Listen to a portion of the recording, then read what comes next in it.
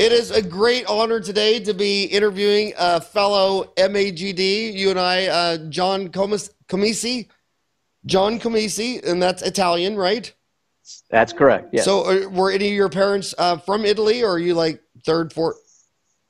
Actually, yes, my dad came over. He was first, and my mom's family was already here. So I'm kind of one and a half generations. So your mom was born in Italy? No, my dad was born in Italy. My mom was born in Pennsylvania.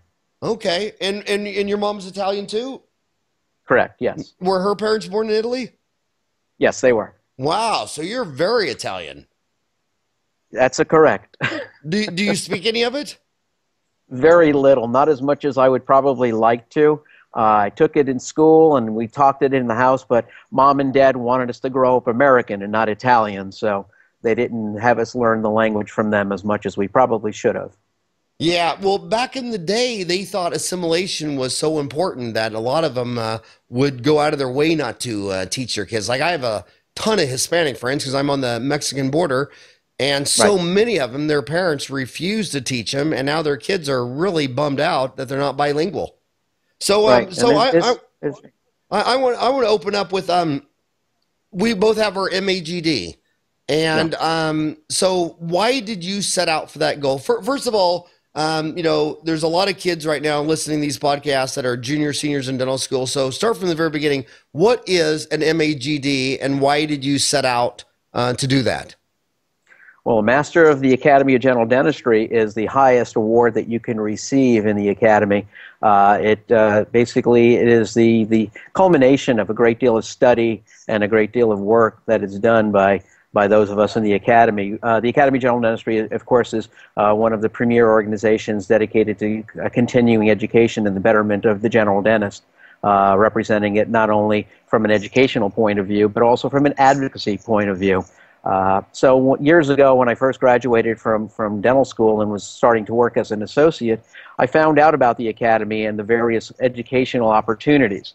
And so I started out practically half a year or so out of dental school and started working toward accumulating enough credit hours to receive my fellowship award, which I received maybe about 12 years ago.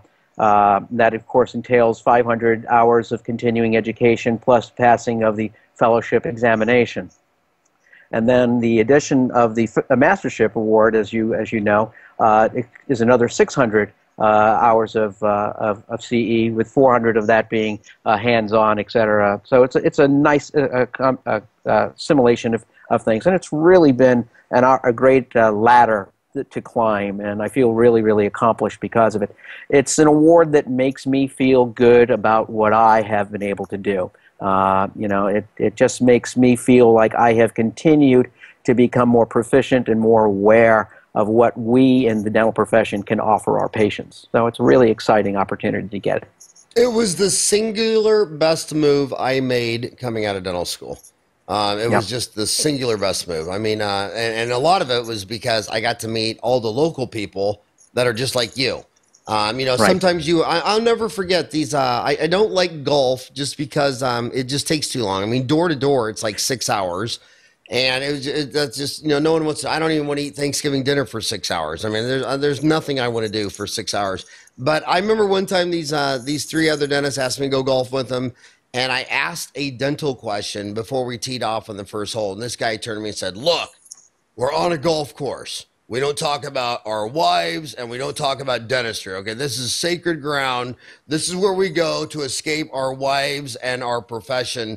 And I just thought, I don't even want to be with you. I mean, who doesn't want to? I only went because you're a dentist. I didn't go Right. because I'm trying to.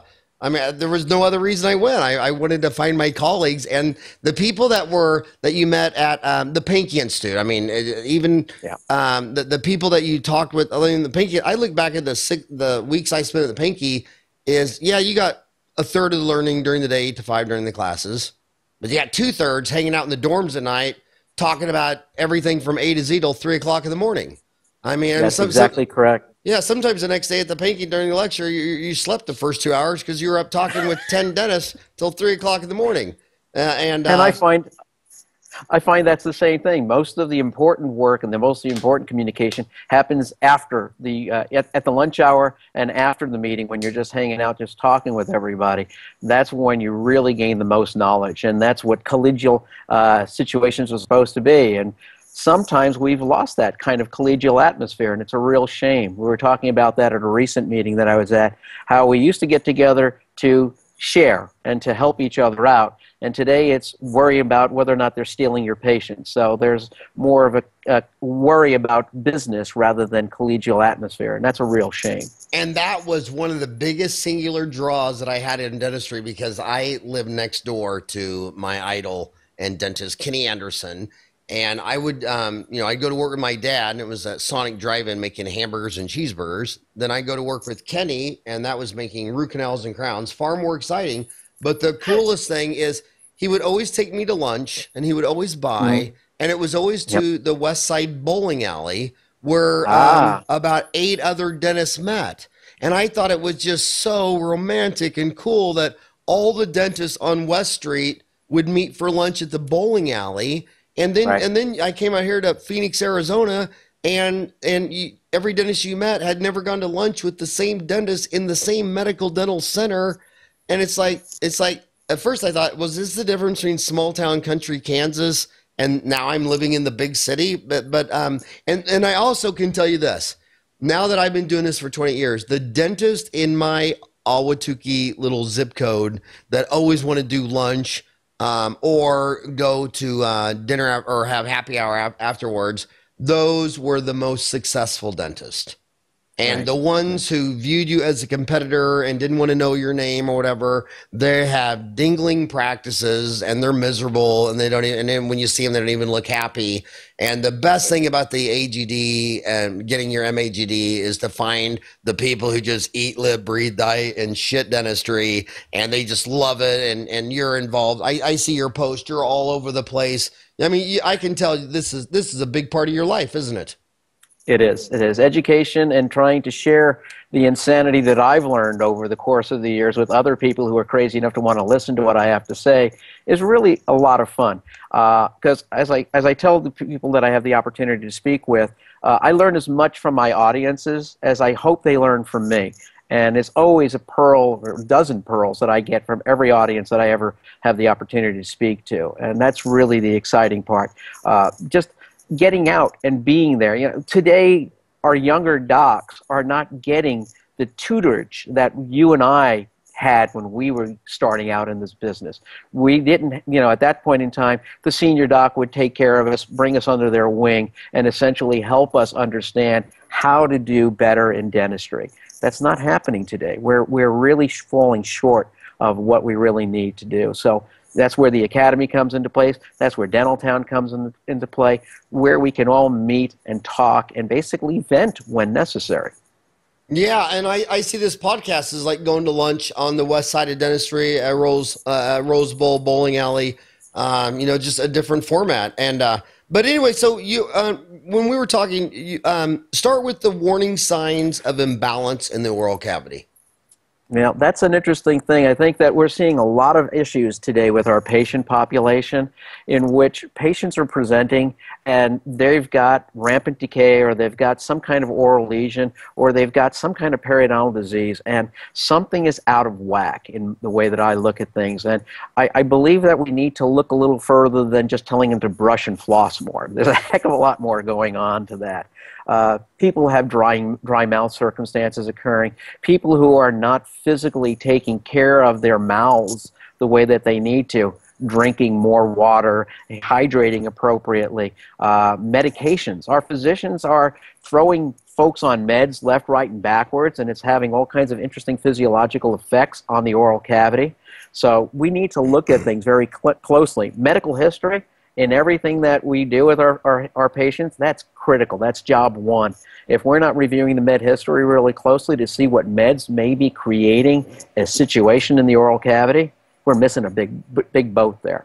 So that's really important part, because a lot of meds are causing dry mouth, and a dry mouth situation is going to create cavities and other issues within the mouth that could be simply adjusted if we just took a look at the med history. The meds So are that's one of the things. completely out of control. I mean, I read things that there's 7 billion people on Earth, 330 million of them live in the United States, and we take 50% of the prescription pills. Isn't that And crazy? and then when you're old school and someone, I mean, some people you say, well, you have high cholesterol, and they say, okay, I'm going to change my behavior. I'm going to Right. exercise more. Other people say, I'm just going to take a pill. And then you go in there and you have high blood pressure. Some people say, well, if I have high blood pressure, I should probably move more, sweat more, eat less salt, eat more fruits and vegetables. And then the other deal is just I want to take a pill because I don't want to say not take your pills, but I do want to say this insight of having all these patients for 20 years. It seems like the men in their 60s who are already on a half dozen prescription pills, they're all dead by 65 or 70.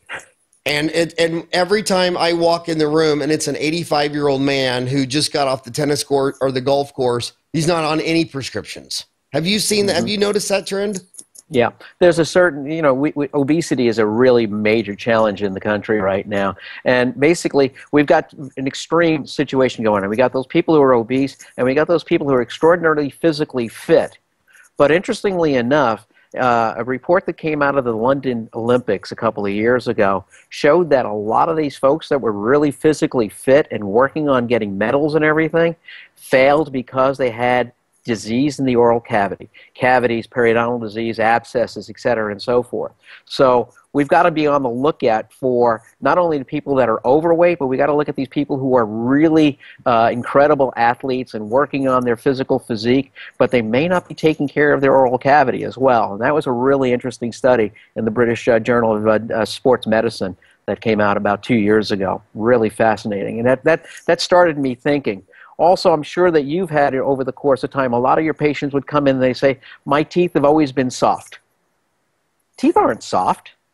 Teeth become soft because of the acidic effect that goes on in the oral cavity. So we need to look at the possibility of an acidic mouth going on.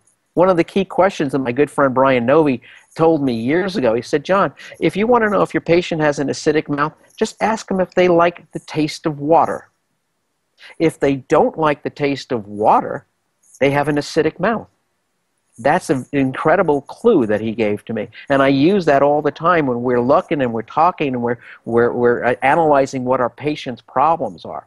And if they do have a situation in which they don't like the taste of water, we need to find a way for them to change this acidic mouth. We drink a lot of Coca-Cola in this country and other carbonated beverages because the sweet of these carbonated beverages makes the acidity dissipate, at least temporarily. It overwhelms that acidic feeling.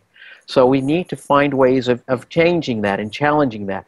One of the ways that we recommend on a regular basis is the use of xylitol products, gums, mints, sugars. Putting a 4-gram pack of xylitol into a 16-ounce bottle of water twice a day. That gives you 8 grams of xylitol throughout the course of the day. That's going to help to relieve acidic mouth. It's going to affect the strep mutans in the mouth and the other bacteria, so this way they can't attach onto the dental structure. That's going to help. Baking soda, using baking soda to brush or to rinse with a couple of times a day, that's going to help with neutralization of the mouth. These are all really easy, inexpensive ways that we can help our patients. But the first question is, you got to find out, do they have an acidic mouth? And how would you find out if they have an acidic mouth? Just simply ask them the water? That simple question, do they like the taste of water? If they don't like it, I'll give you dollars for donuts that they don't like. They don't like water because it tastes bad because of the acidic mouth. Have them changing that oral environment is going to help it. And you're also going to help to arrest the activity of the decay and other issues that are going on. So that's one of the ways to stop the my teeth have always been soft conversation. So how MMPs are involved in the destructive process? Explain that. That's another interesting one. Matrix metalloproteinases are some of the endogenous proteases that are found in the tooth structure, especially in the dentin. They're also found in saliva. And basically, our overall approach to bonding our dental restorative materials in place, over the last few years, some of the literature is coming out with changing maybe the way that we need to look at things, because when we're creating a hybrid layer, and I know folks like John Kanker is probably going to attack me the next time I see him, but the reality here is that we've got a real challenge with MMPs because the hybrid layer, the odontoblast and the dentin of the tooth structure are, as you and I know, are living, breathing cells, and they're affected by everything that goes on. So when we create a hybrid layer, we're actually enabling the odontoblast to set up an inflammatory response, or a response to that hybrid layer attack. And in that, they're essentially secreting these MMPs and other proteases that are starting to destroy the hybrid layer. When you and I placed amalgams years ago, and you went to go take them out, sometimes you found that that amalgam never came out. You had almost like use a bulldozer to get it out of there, or some dynamite.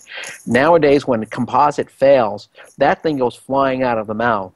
That's the MMPs. That's the endogenous enzymes that are destroying our hybrid layer.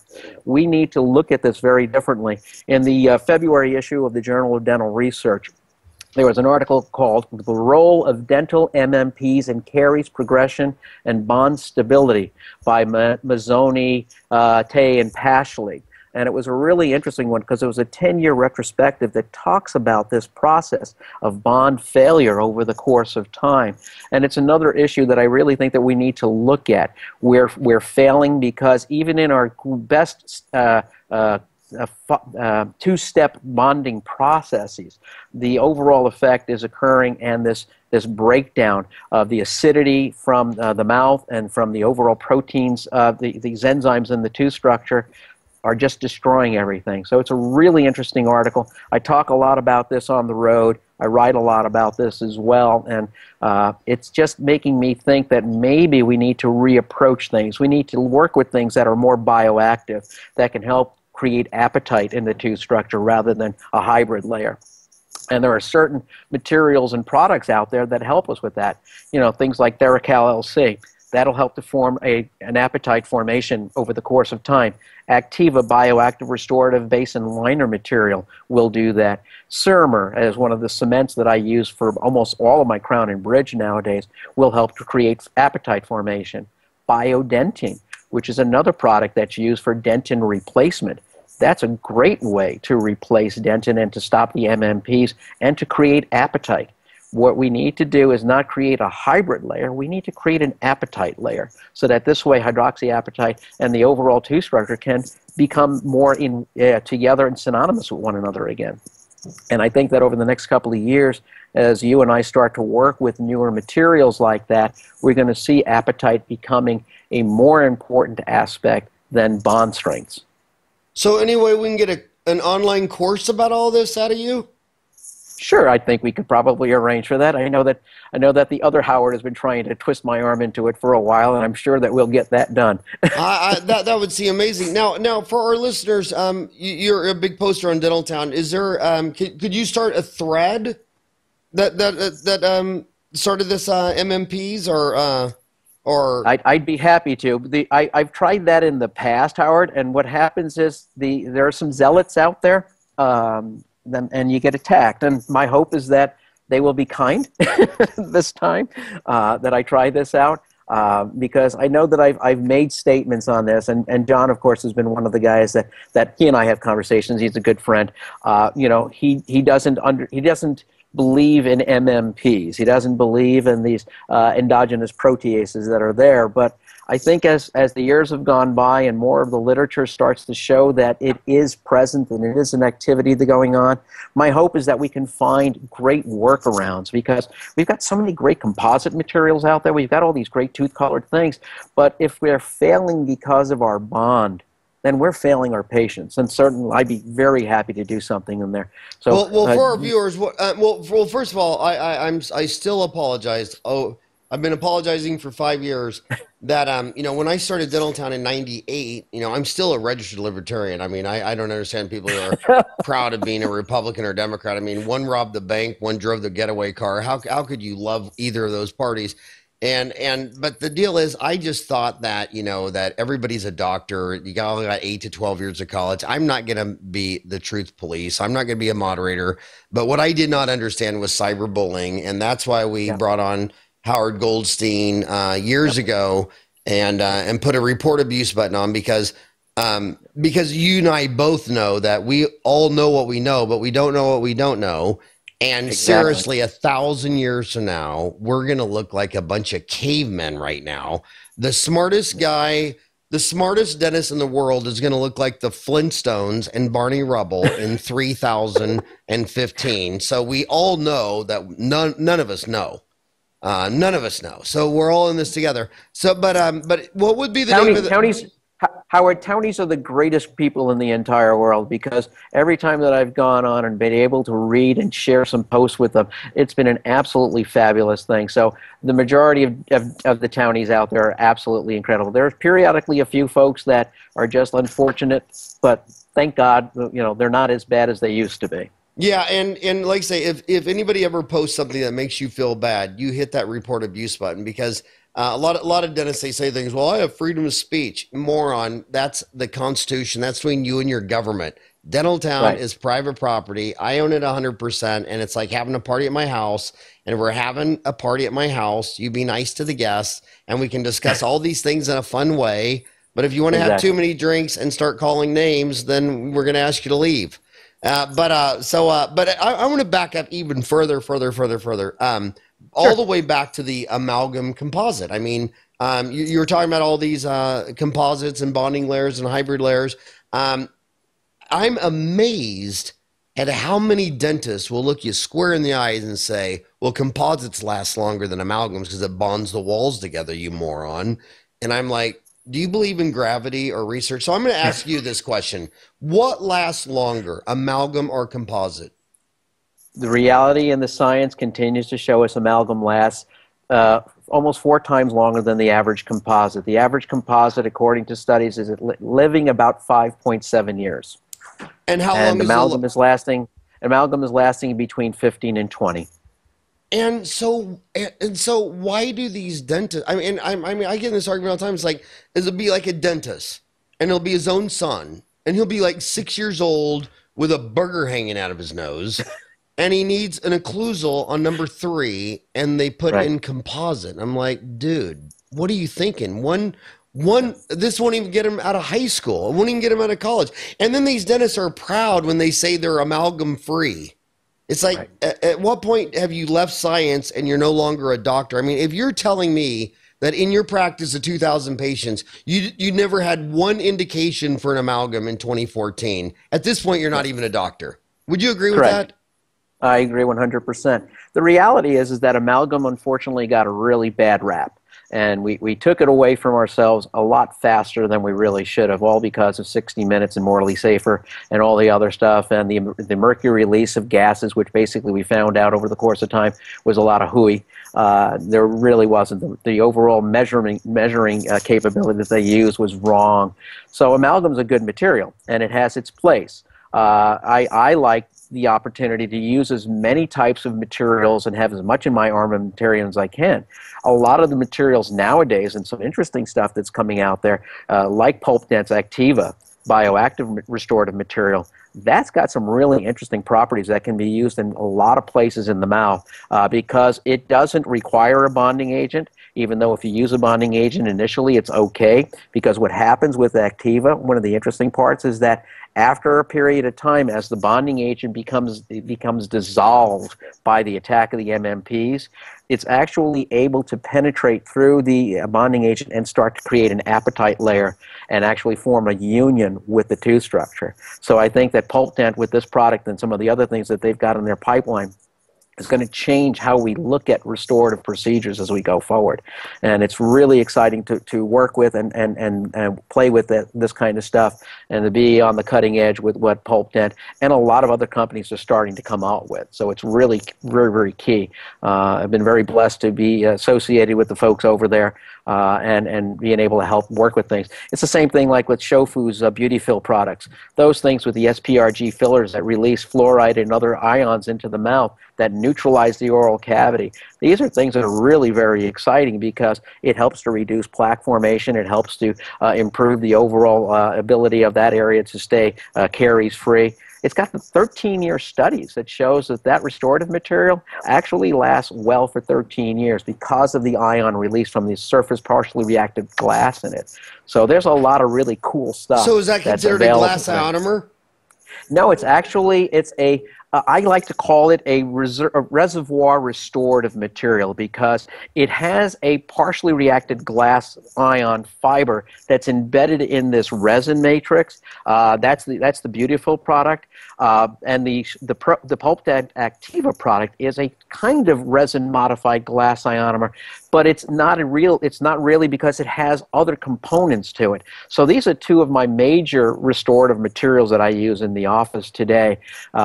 They're very, very incredibly useful, and they're certainly something that I talk about all the time and I write about all the time. These kinds of materials that are very, very effective, that are resilient, that are highly polishable, that are lasting without failure. So these are the kinds of things that I really think that we need to be looking closer at. I know that a lot of folks like a lot of the other composite materials out there, and they're all great because they have excellent physical properties.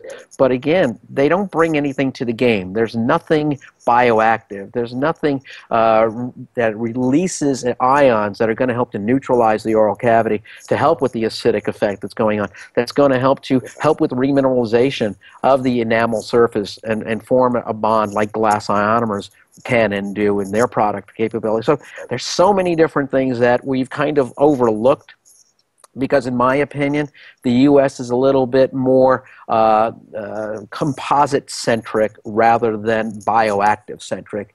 And hopefully over the course of time, more and more people will look at it in that capacity. So you're saying composite-centric instead of bioactive-centric. And I've been calling it something else. Your other bald brother, me, with the MAGD, calls it that. Dentists are like engineers. And they're always talking about building bridges and houses and crowns. It's like, dude, everything fails from biology invasion by bacteria, and now we're finding out that fungi, because Candida albicans is interacting with the Streptococcus mutans, so it's going to fail from bacteria and fungi, and you need to be a biologist. I mean, at the end of the day, we're civil engineers building buildings, but everything's failing. These barns we're building are failing from termites. And at the end of the day, all of our failures come from biology. And we went from an amalgam where it was half mercury. That's not very bacterial friendly. The other half silver, zinc, copper, and tin. Everything. I mean, all that's it. And then we went to this inert composite with nothing bioactive. And then you go to other parts of the world like Japan, and they're like, shouldn't there be active ingredients all of a sudden? They're huge into glass ionomers. So I want to ask you that. Exactly. Yeah. So why are the Japanese, who give us Lexus and Infiniti and cars that last 3 times longer than Chevys and Fords, why are they all using bioactive glass ionomers and we're using inert plastic? It's a lot of places. It's Australia, New Zealand also are in that category, because that's where a lot of the materials come from both Japan and Australia. You've got Japan with GC, and you've got Australia with SDI. These companies have been producing great glass ionomers and resin-modified glass ionomers for years. Equia from GC is an incredible product. It's a bulk fill restorative material that basically has the ability to wear because of the coating that you put on top of it. That coating protects that glass ionomer underneath it, and it enables it to basically work harden over the course of time. So why does Japan do it? Because they look at things a lot differently.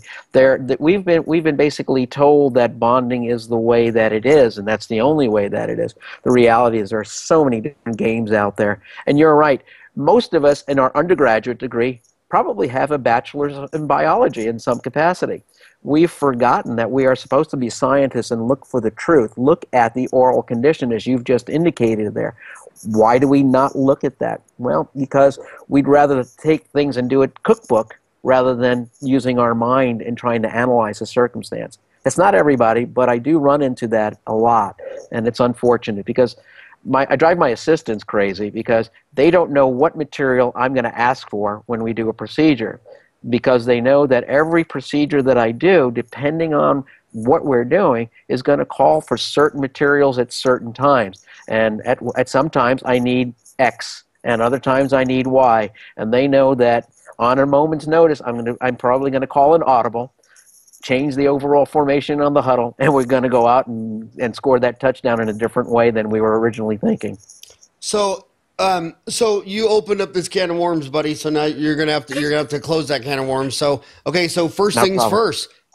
It's a beautiful woman, and it's anterior teeth. She's Right. not so she doesn't care about fluoride releasing. She wants beauty. What material would you Right. use canine to canine on a beautiful woman? Well, if I'm doing something like that, if I'm going to be doing something like that, I'm probably going to be doing some kind of veneers, unless they're just small restorative materials. Yeah, I'm And then if talking it's small, if it's a if direct. it's I'm a talking about a big direct. cosmetic case, No, not a direct. big, That's not a big cosmetic case, but we're talking direct. okay. Then I'm probably going to use something. Initially, I'm going to probably use stuff like the Beautiful products. I like the Flow Plus, the Beautiful Flow Plus products Who makes because I can those? get in there. That's Shofu. Okay, Shofu That's out of Shofu Japan. products. Really Beautiful. nice. Yep, exactly. Is that a Yep, and microfill? basically, it is a nanohybrid material. Really beautiful. It polishes up really nicely. If I'm doing a direct veneer, I'm probably going to use something like U-Veneer to basically create my overall shape and outline. It's by the company called U-Veneer, U-V-E-N-N-E-R. Really easy, quick kit to work with. I do a lot of direct composites, veneers with that. It's just Where's really Juveneer out easy. of? They're out of Australia. Australia? Yeah, When and I think of just wrote Australia, I was thinking of Jeffrey Knight. Jeff Knight is a good friend. Jeff is a wonderful one. He's basically one of my mentors, Yeah, and same here. he has such incredible. He's the guy that got me excited about glass ionomer many years ago, And he and and no, he's he and no, yes, yeah, out of Adelaide. yep, exactly, yep. These folks down under really are brilliant. They have a lot of great things. Graham Illicich, I guess, is the other guy that Out of talks a New lot Zealand. about. Yep, he talks a lot about GI as well. And again, these are people that I've read and talked about and really admire because they open up a new avenue and things. But when you get to cosmetics, you need something that's going to be highly polishable. But if you can use a material like a Beautyfill product, a Beautyfill 2 or a Beautiful Flow Plus materials, you're going to have a really great aesthetic. You're going to have a great strength, but you have to bond them in properly. And so you got to realize that if you're going to use a 7th generation and you're on enamel and you don't etch, you're going to fail. Our strongest bond is to enamel. So try to bevel as much as you can and create a nice aesthetic in that capacity too. Okay, so and what if it's a direct composite on a molar, and it's Mhm. on a teenage kid that drinks Pepsi and has a high decay rate? Activa. But Bioactive restorative material would go in there. Activa Definitely. by Bioactive Return. Where are they out It's of? it's that's the pulp dent product. It's called Activa Bioactive. Anywhere posterior, I'm placing Activa because of its bioactive capability, its ability to create an apatite layer once the bond is dissipated. Really very exciting material. It's been on the market now for a couple of years. I've been working with it in trials in my office for about 3 years now, and we're seeing an incredible polishability, incredible wear resistance. So that's by Pulp Dent, and it's ACTIVA, Activa, Bioactive. It comes in both a restorative material and a base liner material. Where's And it's Pulp Den out really of? out of Watertown, Massachusetts. Watertown? Is that a suburb of Boston? Just outside of Boston. Just Yep, outside of Boston. exactly. Okay, interesting. They're Okay, they're let's. remarkable. You know that they've been around for a long time, and people don't realize what they do. You guys ought to check into Pulp Dent. They've really got some remarkable stuff. Is the founding father still running it? No, Mr. Hal Burke is no longer with us, but his 3 sons are in charge there, and they, with Larry Clark, run the business, and they run it incredibly well. So the Burke brothers are great folks. Was the They're kind founding of like father a extended dentist? family. Yes, he was an endodontist at Tufts University. Real? Any of his 3 kids a dentist? No, none of the 3 went into the profession, but they went into they continued the manufacturing business, and they are innovators in everything that they do. They're incredible scientists. They're incredible folks. They're just wonderful. If any of the folks ever get out to Watertown, just call them and let them know that you want a tour of their plant and you want to speak with them about things. They're very hospitable, and they're very warm and open and loving people. Who's their dentist product champion, or who's? I guess I'm one of them. You're one of them? You know, I guess I'm one of them. Yeah, I've been working with them for a number of years now on different things. They're terrific. You could talk to folks like Rob Lowe about it. Bob and I have worked with Pulp Dent for a long time now. You know, there's a whole bunch of other folks that are out there, but you know, definitely, I think Bob can give you a good lowdown on things as well. Okay, another thing.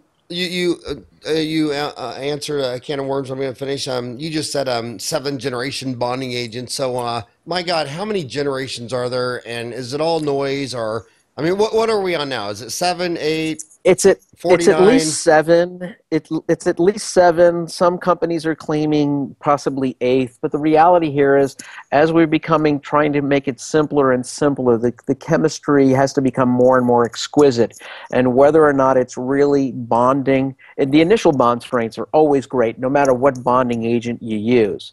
It's the long term. 3 months, 6 months, 2 years, et cetera, and so forth, where you start to see the problems. And we can use all kinds of things to try to reduce MMPs, like chlorhexidine gluconate, to try to do things. But the reality is, in the long-term studies, chlorhexidine gluconate has only been studied at most up to 3 years, and after 3 years, it fails to stop the MMP activity, because there's still that activity, that's still that enzymatic resultant going on in the tooth structure, because the odontoblasts are still responding. They're still reacting to the hybrid layer. It's just a weird phenomenon. So do these things work? If they don't have an MMP inhibitor in them, there's only a few out there that have any kind of MMP inhibitors in their chemistry. And, you know, unfortunately, there's not more at this point in time. Shofu's Beauty Bond is one of the few that I'm aware of that has an MMP inhibitor in it. It's carboxylic acid inhibits the MMP formation, at least initially. And so that's a good thing, but I don't know what long-term it does. I have to continue working on that and finding the research that they're doing on that.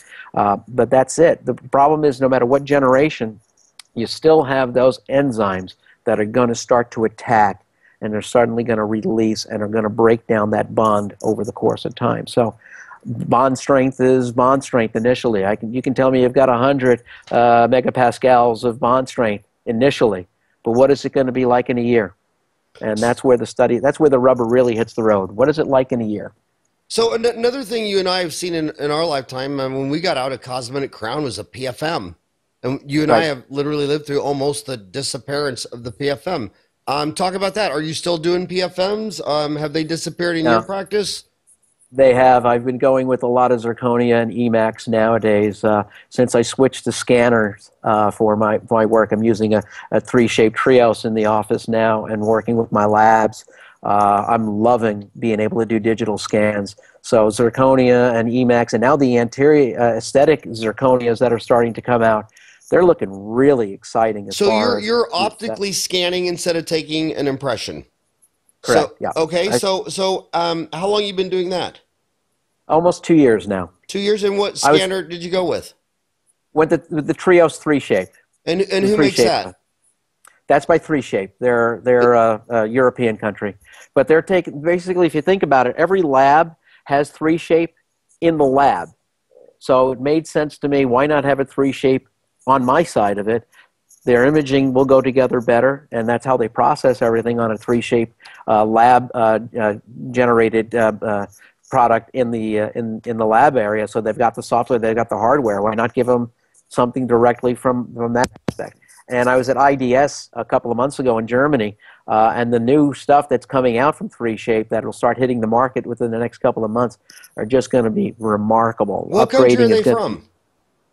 God, I can't remember. I think it's Scandinavia. I can't remember. I apologize. My brain is frozen. So what impression material did you used to use? Oh, I love working with Kettenbach's Panasil, and I love DMG's Honeygum. Those are two of my favorite impression materials when I was using impression materials. They're still some of the top. Are those polyethers or polyvinyls? Yeah, polyvinyl siloxanes. Yeah, polyvinyl siloxanes. I love those. Yeah. I was always a polyether guy myself. I was always an Empergum man. But so Ivory gum just basically smelled so bad, and the patients hated the taste of it. So it was always hard to reintroduce that, even but though see, it got easier with the auto mixing. since I don't bathe or shower or use deodorant, I could just blame it on that, and they'd say, "What does that smell?" And I'd say, "It's not me, it's the emperor gum." But no, but so how much did you pay for the three shape? About Let's what see. kind of investment were you looking at? It was between 30 and 40, if I recall correctly. It's probably around 35K at the time. And is there any variable cost with each impression, or you just buy it and now your scans are? There's an annual licensing fee, and basically that and also incorporates the upgrades in software, et cetera, that goes on. So it's cost comparatively. For me at the time, and that was 2 years ago, that was the best machine on the market, in my opinion, for someone who wasn't going to mill in office. Guys, of course, are big on CIRAC. It's an incredible mechanism, incredible machine. What I didn't like about CIRAC, unfortunately, is the closed architecture. Mostly everybody else has gone to open architecture.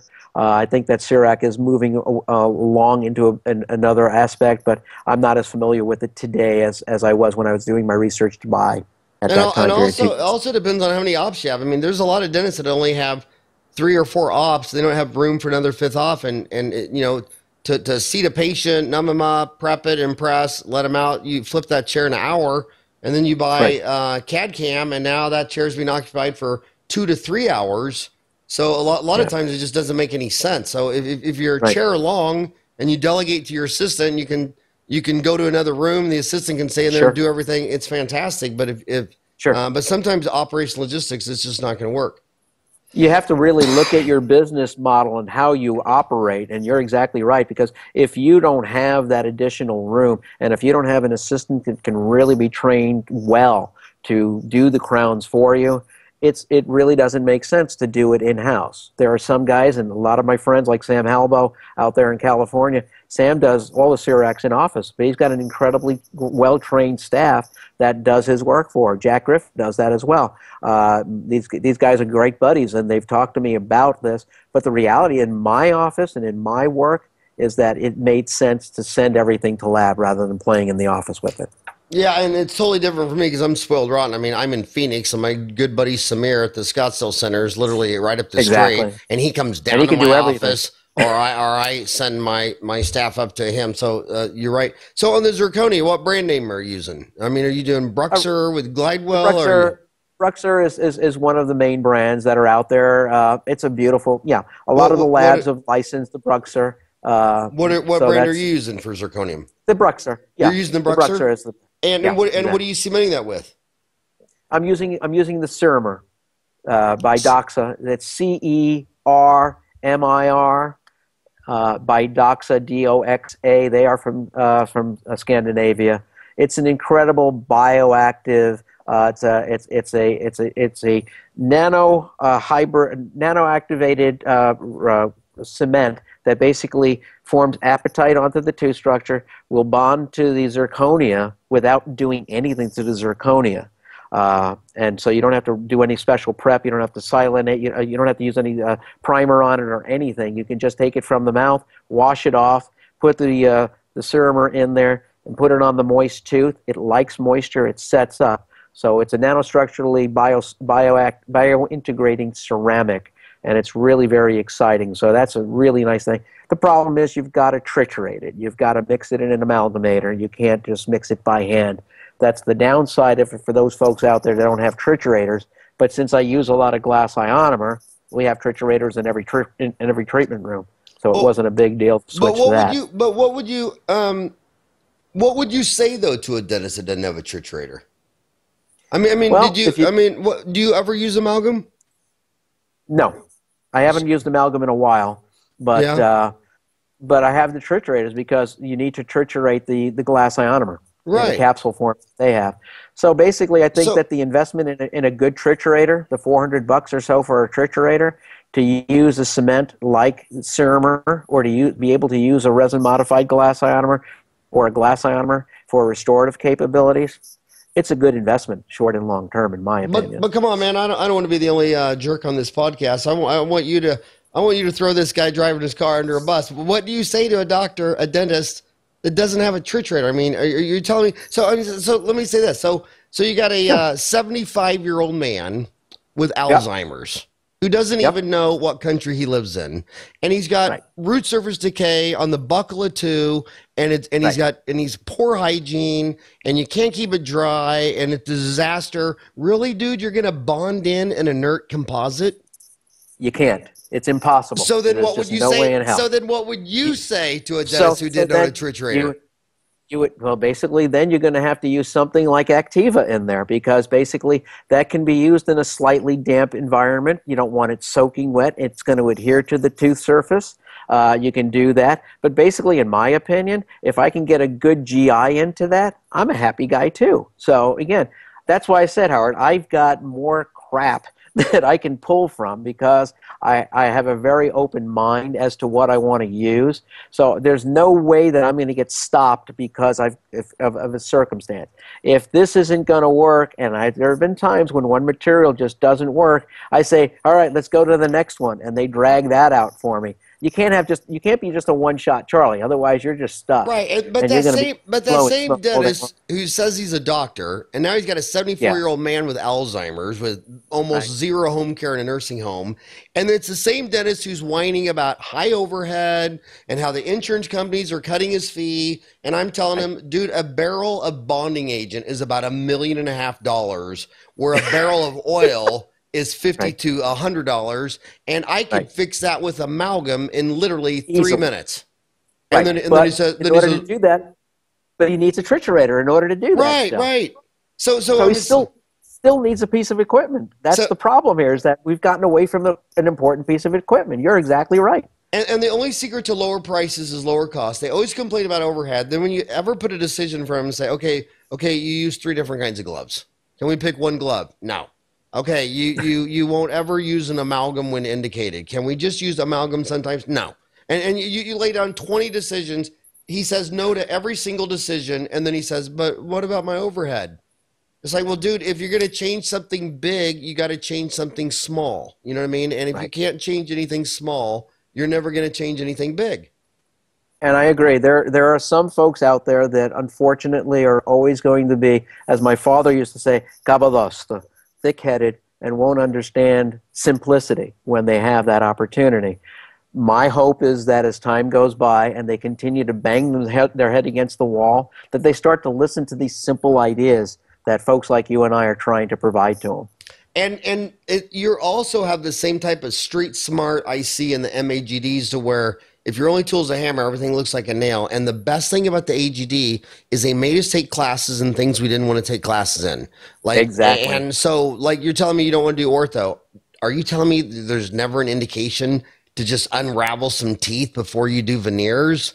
Isn't that the coolest thing when you can do that too? You know, suddenly you start to see things lining up, and then you get the veneers on there. That patient has the happiest smile on their face when they're done because you did something that no one else suggested. And what you're hearing, I'm 52. How old are you, dude? I'm 58. Okay, and what you're hearing from 2 old guys that have been doing this 30 years is the fact that the most tools you can have in your toolbox, the most products, if you're just going to say, I'm never going to do an ortho case, you don't even know what you don't know. Carl Misch told me something most interesting. He said that the reason he made it to the top in implants is because he mastered removable first. He cut his teeth in making full mouth dentures. And then when all these other dentists were complaining that these implants weren't strong enough, they're all snapping to the gun line. He says, yeah, because your denture occlusion is so bad. The bite is off so pathetic. And a lot of people say, well, I don't want to go to Panky because I don't have that kind of practice. Dude, you go to Panky because you're still going to have that case that you're going to need all those deals. There's a time when you're going to need to mount something on an articulator. There's a time when you're going to need to do, and learning all that stuff. If you just come out thick-headed and say, well, I'm never going to pull teeth, and I'm not going to go to Panky, and I'm not going to do ortho, and you set up all these parameters, you just really limit your thinking. You know what I mean?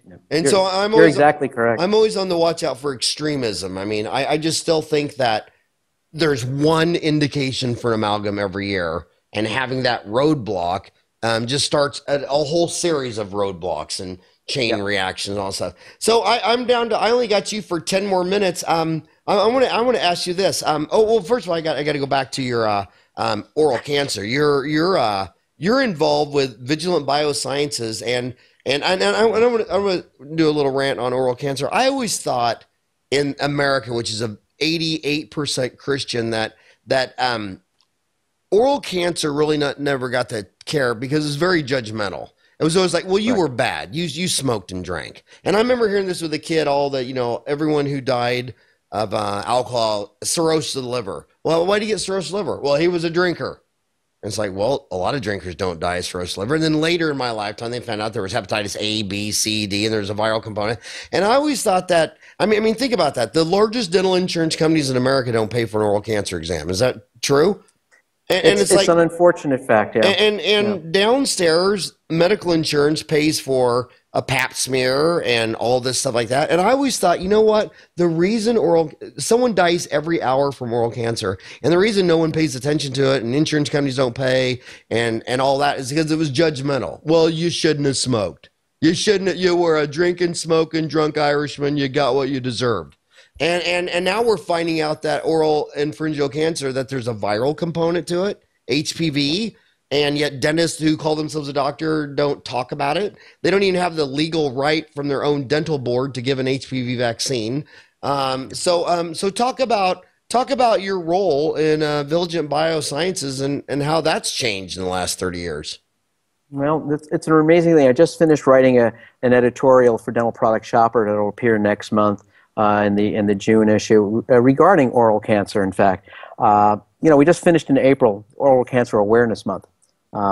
It's kind of funny to me, and the whole topic of the article of the editorial was that why are we only talking about this in April? This is a year-long problem. This is a thing that needs to be looked at all year long. Oral cancer is there. We need to be evaluating. We need to be screening. We need to be checking.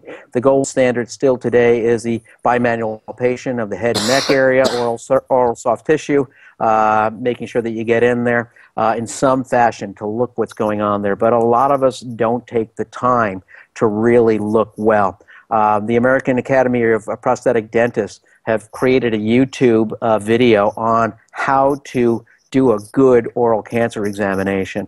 And I encourage everybody who's got new staff members or just a refresher to go to that video and watch it. It's about 17 minutes long, but it's the best thing in the entire world. Do you know how to upload a YouTube video on Dentaltown on a message board? Sure. Can you start a thread for our listeners? You betcha. What are you going to call that thread?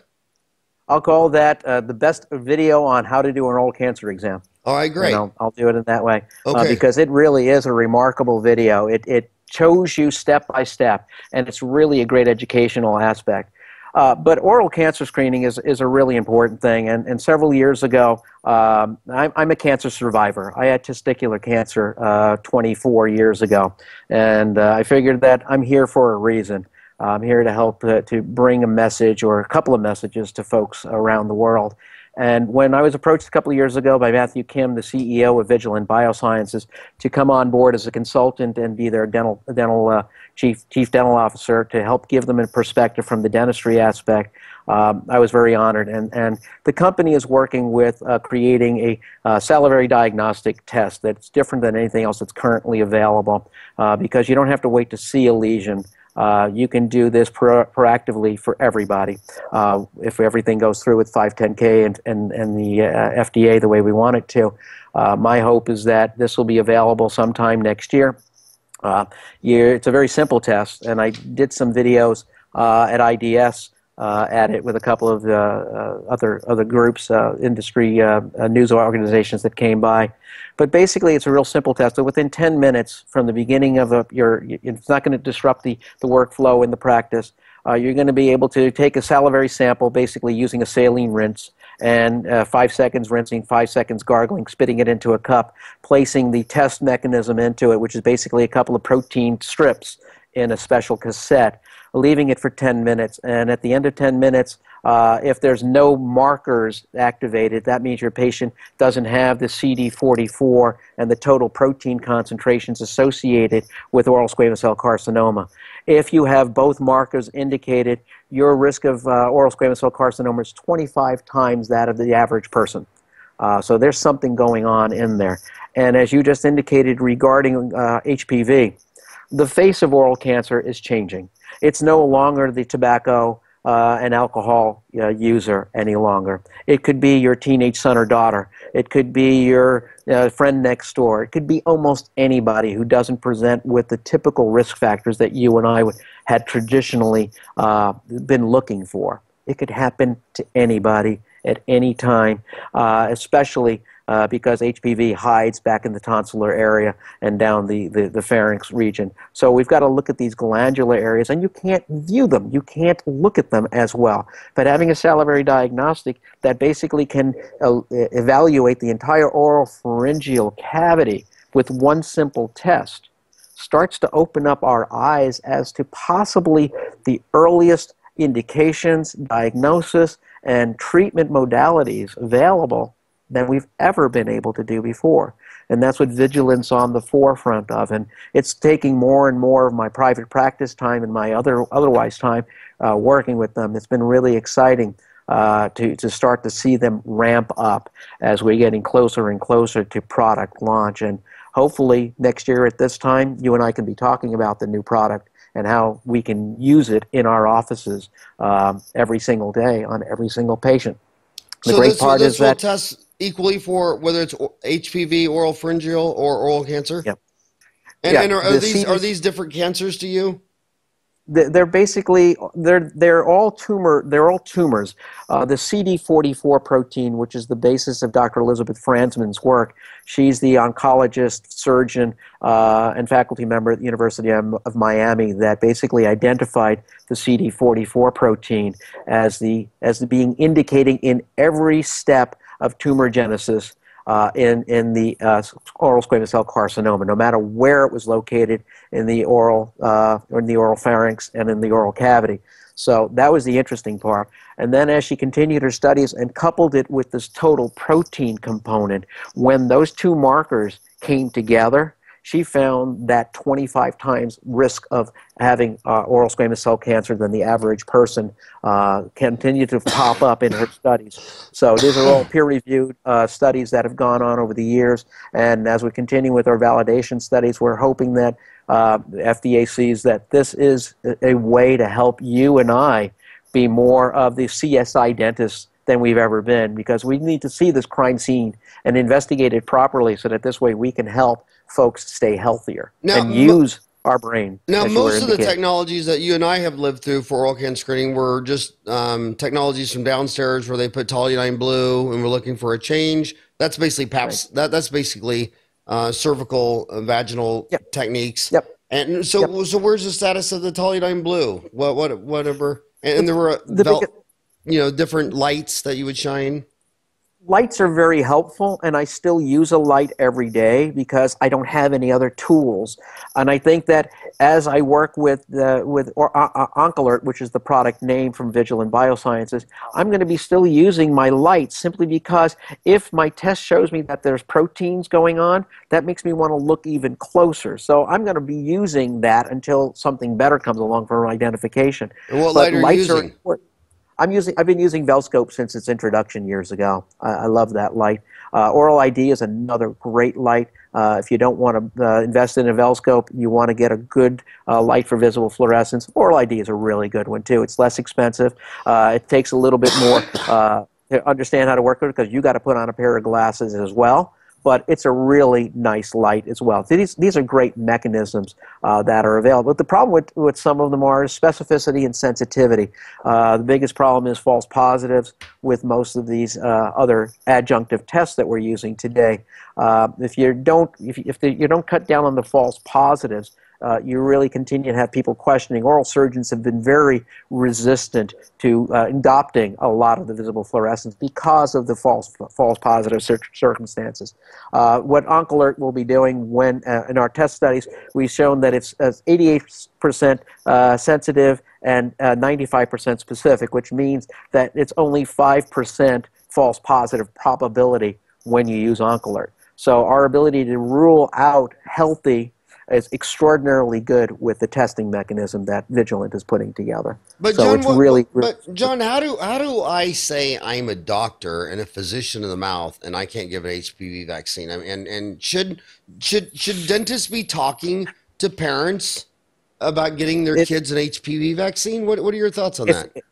We can't even give influenza vaccines. The pharmacists can do that. Oh, not Why the pharmacist, can't we do the that? pharmacy tech.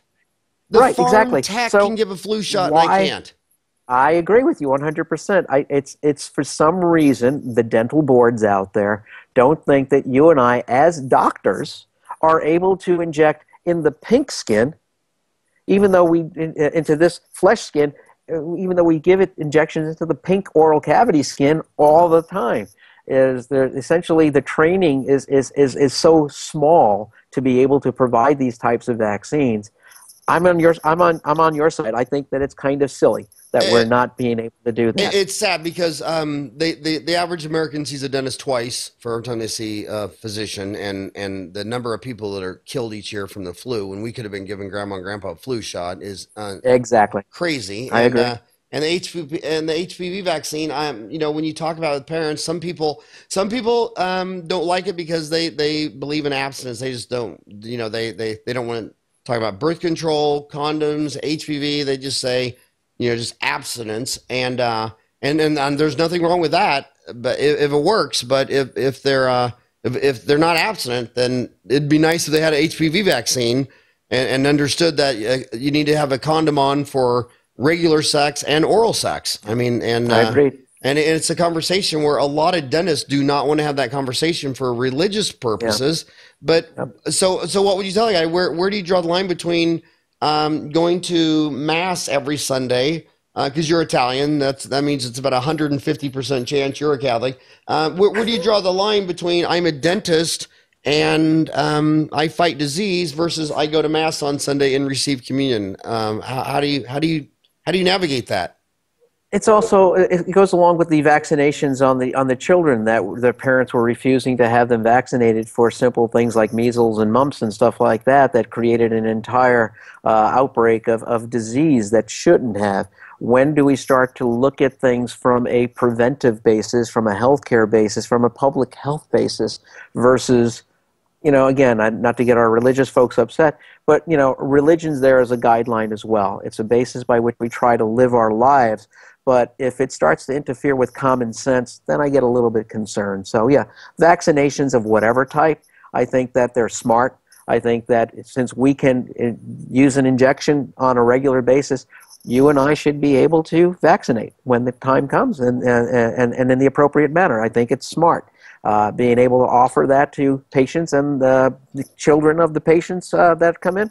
Why not? I think it makes sense. And John, we have to move forward. We're completely out of time. I'm 2 minutes over time. I got to wrap this up, but I just want to say that there are 9 specialties recognized by the ADA, and everybody wants to talk about endo, perio, and all the 7 clinical. No one wants to talk about the little public health side. And at the end of the day, we're a public health dentist, and we're in a community, and we treat the whole community. That means fluoridating the water. That means talking about prevention. That means, oral cancer. If a fireman doesn't say, I only do houses over 3,000 square foot. I don't do apartments and condos, and I don't go to trailer parks. That's not your job when you're a fireman. When you're a dentist, when you're a fireman, you put out the fire wherever it is. And when you're a dentist, you're a public health dentist from A to Z. Hey, John, you're the busiest man I know. Thank you so much for spending an hour with me today. And thank you for all that you've done for dentistry. Congratulations on your MAGD.